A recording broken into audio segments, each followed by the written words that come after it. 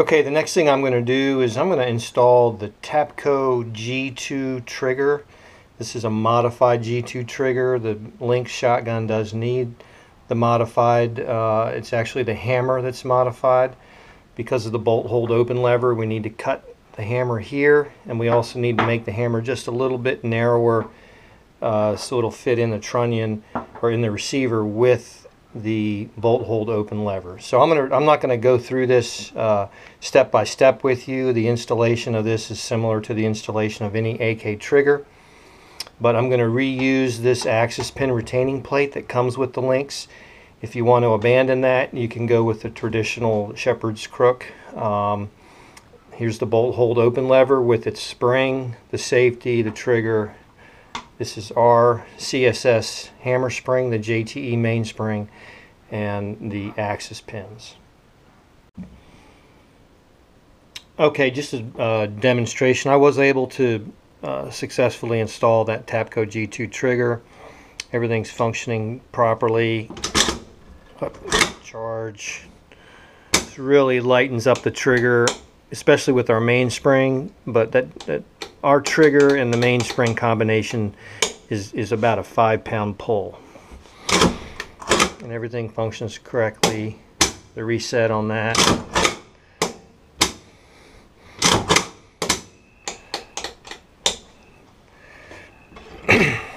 Just to show you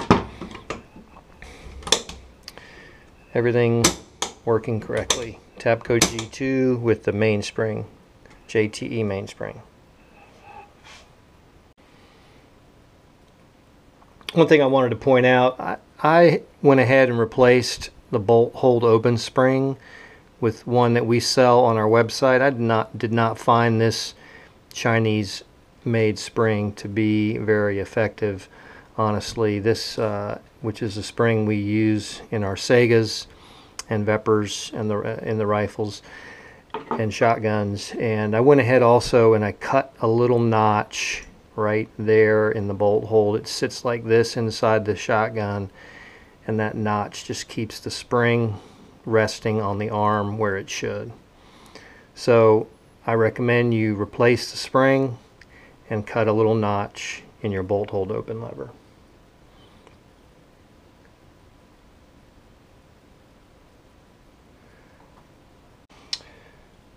Okay, the last thing I'll say about triggers, if you're wondering whether or not the ALG trigger will work in the Lynx shotgun, it does work.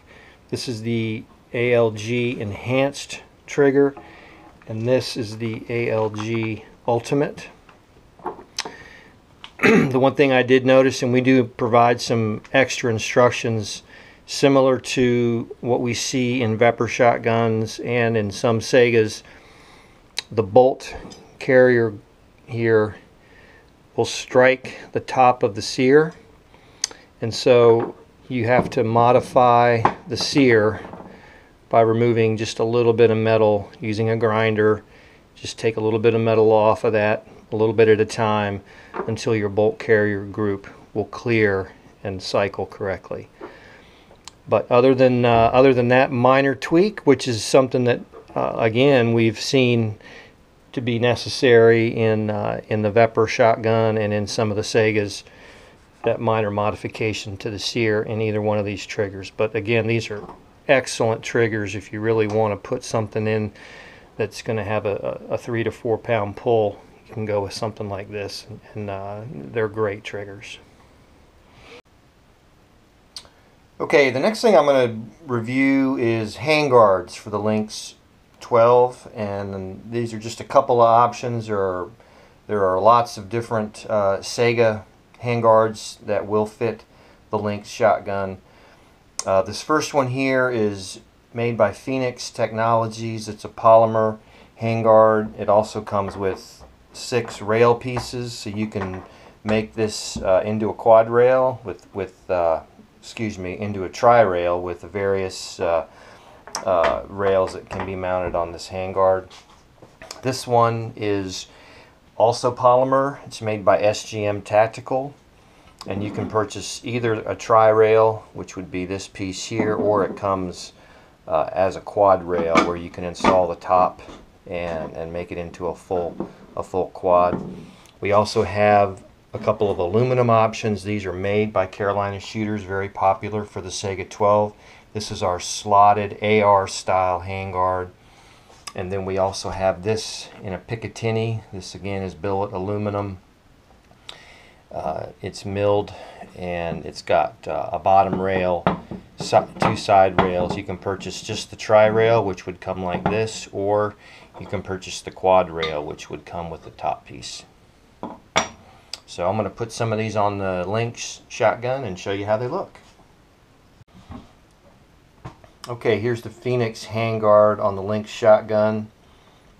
You can see here installed without the rails, very smooth feel, very nice tight fit. And of course you can put rail pieces here, or all the way across the sides. It comes with 6, so you can do this on both sides. And you could also put full rails on the bottom or half on the bottom. With these 6 pieces you have a lot of flexibility for mounting additional accessories on your handguard, or just without the rails you have a nice smooth finish with a pretty good looking slotted polymer handguard. Okay, I'm not going to install this handguard made by SGM Tactical, but let me just note here on the bottom the location of this attachment hole is in the correct location for a Saiga shotgun.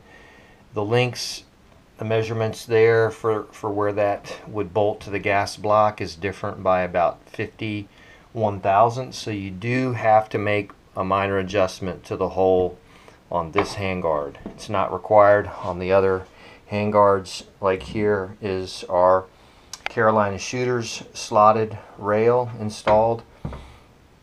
Comes with a mounting screw and 2 washers. The washers go on the inside between the handguard and the gas block. But you can see how this handguard looks on the Lynx. Very good looking piece.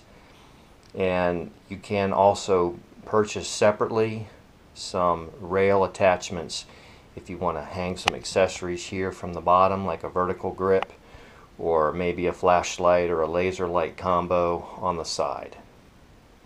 This is the CSS slotted handguard. While I have this handguard mounted on the Lynx shotgun, I wanted to just put another piece on that we make, which really sets up well with this handguard. It's a barrel shroud, and this barrel shroud would screw right onto your threads on the end of your shotgun for muzzle brakes. With this shroud and this handguard, you can see how well they kind of fit together.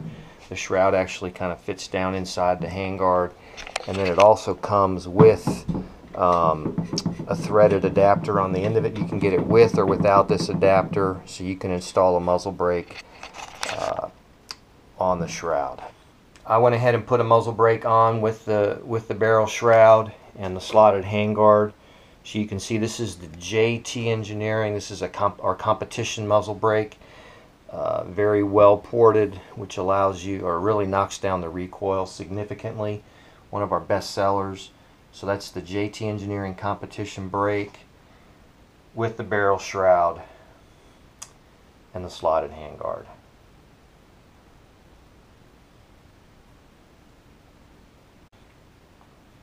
Okay, the last one I'm going to show you is our Carolina Shooters, the CSS tri-rail. This is the Saiga 12 tri-rail again, installed on the Lynx shotgun.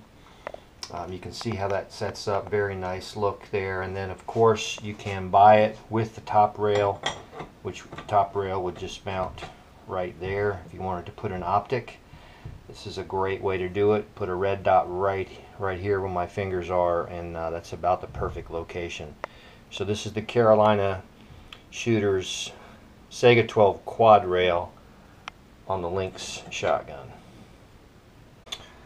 Okay, the last thing I'm going to discuss are various muzzle devices that you can put on your threaded barrel. We have a wide selection of really good recoil reducing muzzle brakes, and I'm showing you an assortment here, as well as some chokes. So this is our mini monster. We also have a large monster. The mini has 3 ports, and the large would have 6 ports. So a very nice a nice option there. This is the JT Engineering competition brake. I already showed you that installed with the barrel shroud. This is our Molot GK01. This is an aluminum brake. It's got a steel insert, so it can still be welded on if you wanted to weld it on. This is our #1 seller, patterned after a Russian muzzle brake. You can see how well ported this is. Again, this is really going to do a great job on recoil reduction.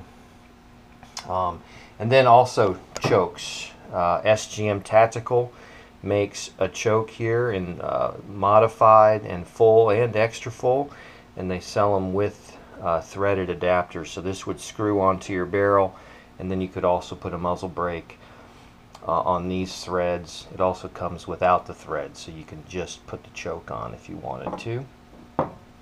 And then finally, we make a slotted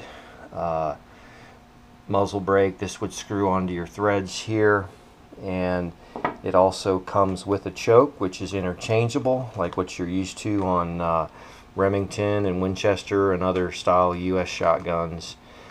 You can just buy these Winchester chokes that would fit in this device, and so you can interchange your chokes using something like that.